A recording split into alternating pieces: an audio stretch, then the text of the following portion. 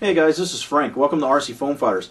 Today we're going to go ahead and take a quick look at the second round of modifications I've made to the Foam Fighter Sparrow. But afterwards we're also going to take a brief look at my other projects that I have going on. So let's go ahead and see what I've done in the second round of modifications.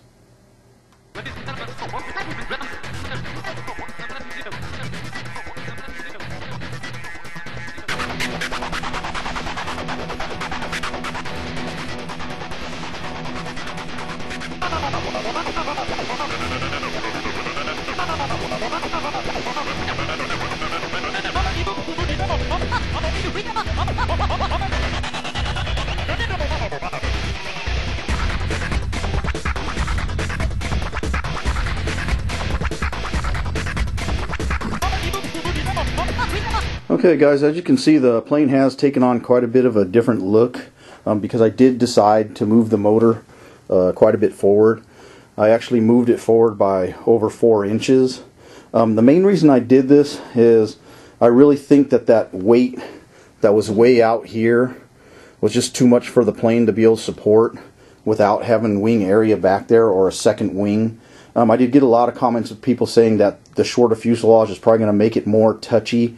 But what I was saying in the comments is most of the planes that have longer fuselages also have a rear wing in the back, and the rear wing helps to support the weight back there. Because this plane didn't have a wing in the back and the motor was so far out there, I'm really thinking that was mainly the problem with the pitchiness of the plane. Think of it as kind of like a pendulum. You have all that weight hanging out there and nothing to help support it as far as a wing. And once you start to add a little bit of movement into the plane, that weight just builds momentum and causes the back of the plane to swing down like a pendulum. It wasn't that the plane was too touchy, it was just erratic the way it flew. It wasn't like it was something that needed to be adjusted as far as throws or anything. It was just way out of control. So the reason why, that was the main reason why I moved the motor forward, to get that weight off the back out there. It hasn't really shortened the whole length of the plane. As you can see, the wings actually still go out back the farthest on this plane. So the actual length of the plane hasn't really changed if you count the wings in it. So I'm hoping this is going to help stabilize it because now the weight is more farther forward. It has moved the CG forward a little bit too. Because I did that, I did have to put the rear stabilizers out on the wing, and I decided to use like a tail boom style rear stabilizers. I inserted 2 carbon fiber rods into the wing, and I've glued the rear stabilizers onto the wing and the carbon fiber to get them back far enough so that they're behind the center of gravity on the plane. These are the 2 modifications that I've made to the plane. I didn't get a chance to take it out this past weekend to fly it because the weather was bad. We had a little bit of snow and the temperatures were just way too cold. I'm hoping that this is going to correct the main issues that I've had. The other thing I'm a little bit concerned with is some of you were mentioning where the control surfaces are as far as them being all the way out at the wingtips. I may, before I take it out to fly, try to rebuild this portion of the wing and move them in more towards the center of the wing. That would probably help get rid of the touchiness of the plane. I haven't decided 100% on whether I'm going to do that or not just yet. I may try and fly it first the way it is. That pretty much covers all the mods that I did to the plane. We're going to go ahead and take a look at some of the other projects I got going on now. So hopefully we'll be able to get the Sparrow back out to do some test flights this coming weekend if the weather permits. But for now, let's go ahead and take a look at what else I've got going on. Okay, one of the other projects I told you guys I was going to be working on is going to be an EDF plane. I finally have my power system and the EDF. I haven't started the plane yet. This is going to be a 3.5-inch diameter EDF, which is 89 millimeters. It's a 7-blade EDF that I got from Hobby King. I'm pretty impressed with the quality of it. It's nice and sturdy, and it's supposedly capable of putting out 5 pounds of thrust. I have 2 different power systems I can choose from. The first one is actually something that I had laying around from my RC boat days. I got a E-Flight 6 Series 36mm in-runner motor that came out of my Blackjack 26 brushless catamaran boat.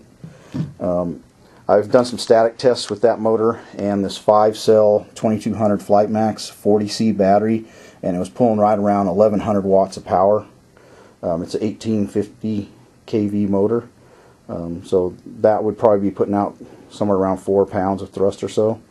The other option is going to be to go with that 1600 watt Turnigy motor that I was talking about originally. It's a 1450 kV motor, rated at 1600 watts, and I was planning on, if I run this, using it with this 2650 milliamp 40C Flightmax battery, which should get it up around that 5 pounds of thrust that it's rated at.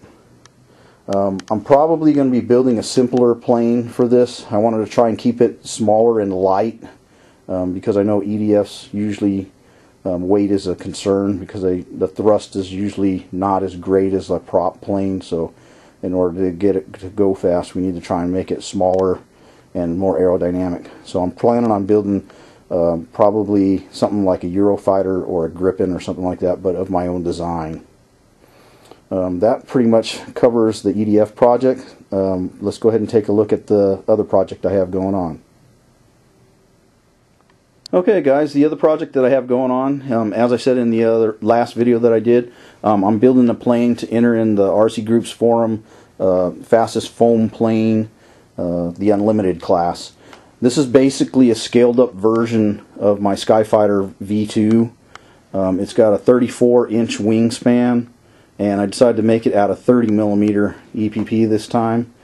I'm going to be covering it in 2 layers of Henry's weave, and this is the power system that I plan on running. The challenge states that the power system has to come in under $100. So this setup is under $100. I think it comes out to about $95 or $97 total for everything. The battery that I'm going to be running is a 2650 Flightmax 40C battery. It's a 6-cell. I will be running that also with the Hobby King speed controller. It's a 90 amp speed controller with a 100 amp burst rate. I'm also going to be running it with that Turnigy 36 by 48, 36mm by 48mm motor. It's a 1450 kV motor that's rated at 1600 watts of power. The prop that I'm going to be running is a APC 6.5 by 6.5 pylon racer prop. I did do some static tests with this setup. In the process of doing that, though, I made a mistake, and I burnt the speed controller, so I'm waiting for a second one to show up.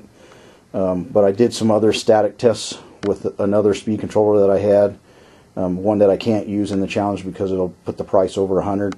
With that other speed controller, I was getting a watt meter reading of over 1800 watts of power at 85 amps. So it was pulling pretty good. I did some calculations with the voltage after getting the voltage drop reading, and with the RPMs that I was coming out to, the prop speed was somewhere around 175 miles an hour. Static tests are usually a little bit lower with these type of props that are high pitch. I'm expecting it to actually wind up a little bit more once the plane is in the air and has air rushing towards it.